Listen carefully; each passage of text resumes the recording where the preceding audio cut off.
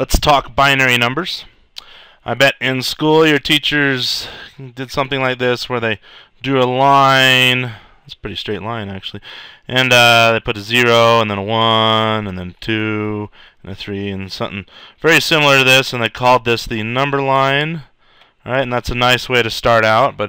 And then growing up, watching Sesame Street, you'll learn about the numbers 0 or nothing. And then I was recently watching an episode with my kids that showed the number 4 and all about the number 4. And 4 means that there are, if I had apples and this is an apple, then I have 4 apples. All right, and we're used to this numbering system because this is what we were raised with, and why it's called base 10, I suppose. And why did we choose this numbering system? Probably because we have 10 fingers or 10 toes, unless you've had some accidents or something to that effect. But this is what we're used to, is having these numbers here. So let me bring up a picture here I took out in my garage a little earlier. This is the speedometer and the odometer on my scooter. I love riding my scooter, and you can see I've ridden my scooter 13,069 miles. All right, and when we learn about numbering systems, this is the 1 place, and this is the tens place, and this is the hundreds place, and this is the thousandths place, and this is the 10,000ths place. Excuse me while I write my O's up vertically, but you get the idea. And so how did these numbers end up on my scooter? It's pretty straightforward if you've watched your car or any other vehicle as you're moving down the road. This digit here, it goes, well, it starts out at 0, and then it goes to 1, and then it goes to 2, and then let me get something maybe a little bit brighter. I don't know, can I do white here? 2. All right, and then we can do 3, 4, so on and so forth. 8. You can see when I took this picture, 9 here. This is what we have now, a 9. Looks like a G when I write it, but that's a 9. And what's the next thing this single digit will do when I drive the next mile on my scooter? Okay, it doesn't roll to 10. Okay, this dial, if I busted this dial out of my odometer and brought it out and showed it to you, you'd see looking at the side here, a side view, it'd be circular, okay? And so the numbers go like 0, 1, 2, 3, 4, 5, 6, 7, 8, 9. And so when we get to 9, well, when I roll the next one, it's going to roll back to a 0. Okay, that's pretty small writing, I'm sorry, but let's see. So when this guy goes to a 0, like this, well, he bumps his neighbor. Okay, and so this neighbor here will go to a 7. All right, and hopefully that's intuitive. Hopefully you've watched an odometer go. And you see pictures on the internet or on Facebook. People have like 9, 9, 9, 9, 9. And I'll probably do the same thing when I reach that many miles on my scooter in however many years. But I'll take a picture of this and be like, watch this, or I'll videotape it. That'll be even better. I'll be driving my scooter, filming with one hand and throttling with the other. And we'll see all these numbers. This one will bump to a 0. But when it goes to 0, it's going to bump its neighbor, which will go to a 0, which will bump its neighbor and go to a 0, and bump its neighbor, will go to a 0, and bump its neighbor, go to 0. And finally, this digit, this lonely digit out here, which has never had a chance to rotate, will rotate to a 1. Okay? And if you think about it, if I did this long enough, if I rode my scooter long enough, I would eventually get 9, 9, 9, 9, 9, 9, and then as I drive further along, that last mile is going to be even more epic than the one I just showed you. They will all go to zeros.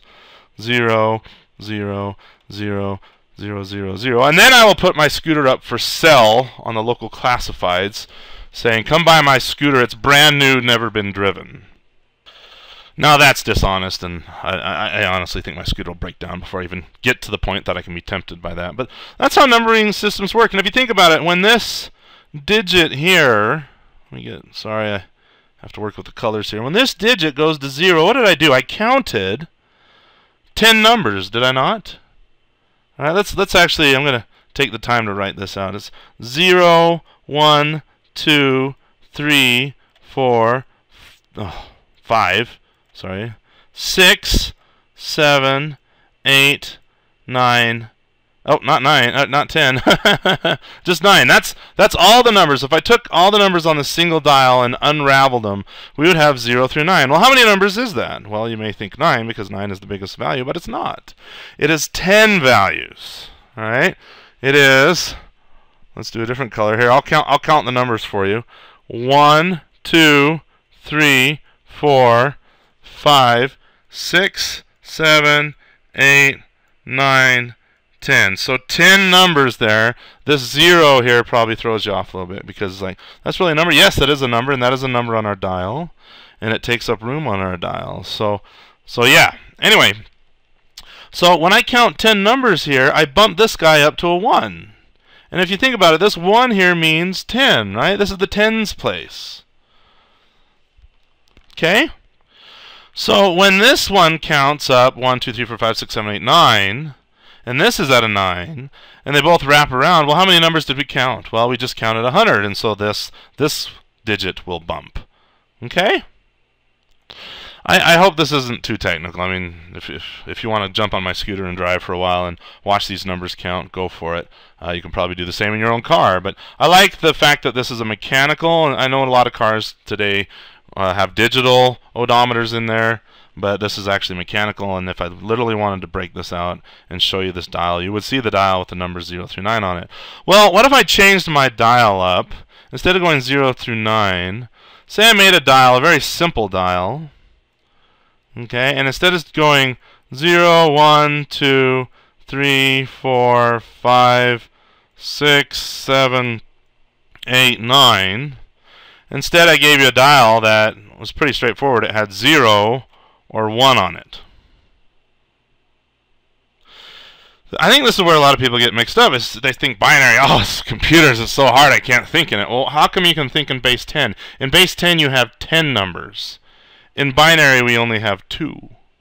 So this is actually simpler to me. I only have to think of a 0 or a 1. I don't have to think of 10 numbers. So this is actually quite nice. So if I had such a dial, right? Let's say here's my. Oops. Let's clear that off here. Here's our new odometer. Okay, and I'm gonna make it. Let's just do. We'll do 4 digits. Okay, and each one will start out at 0.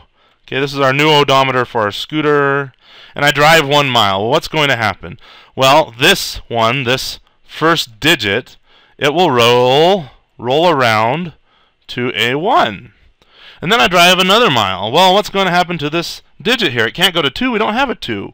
It will roll again, but it will roll to 0. When it rolls to 0, it will do the exact same thing that we did in base 10. It will bump its neighbor, and its neighbor will climb to a 1. Okay, then we drive another mile, and what happens to this 0? Well, he's going to roll again, so he'll roll around to a 1. And then let's drive the next mile. Well, the next mile is going to bump this guy. He's going to roll back to a 0. But when oh, that's not 0. That's a 0. That's a D. He'll roll back to a 0. And when he rolls to a 0, he's going to bump his neighbor. And his neighbor will bump to a 0. But then when he goes to a 0, he's going to bump his neighbor. And his neighbor will go to a 1. And so on and so forth. This is how the pattern will go as we drive down the road. Now, if you notice, how many numbers have we counted here? We counted, well, let's just write it out down here. We counted 1, and then this was our next one. That's 2. And then we had 3, and now we have 4. And this is a binary 4, okay? But notice, we are on the 3rd digit.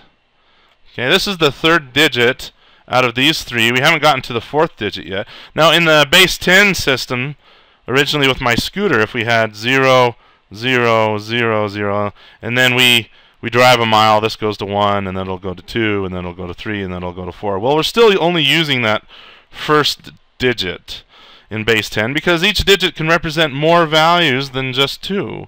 But in base 2, we only have a 0 and a 1, so we move to the left faster. Okay, we use more digits much more quickly. So you may scratch your head and think, well, why do computers use this system if it's so inefficient? Well, computers are made up, they're based on this concept back in the day when they made transistors, and transistors can be on or off, and computers can store states, which is either off or on or off, or whichever way you want to think of it.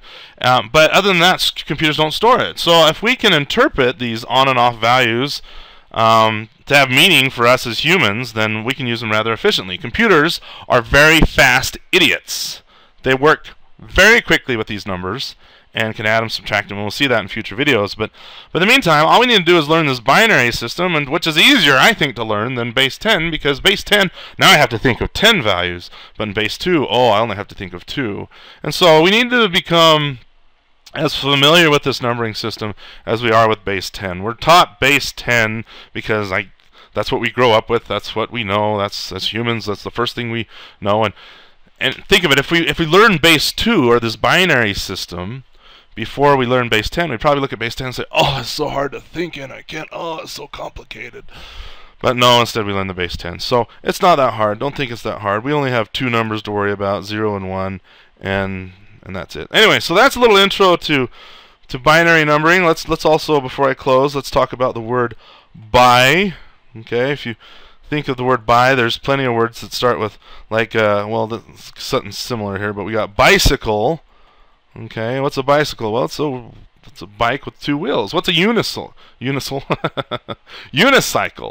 Unicycle is a bike with 1 wheel. 1 wheel. Okay, una meaning 1, binary meaning 2. And so, how many numbers can we have? Well, we can only have 2 numbers with this numbering system. Thus, we call it binary. All right. Anyway, I hopefully haven't confused you too much. Introduction to binary. There you go.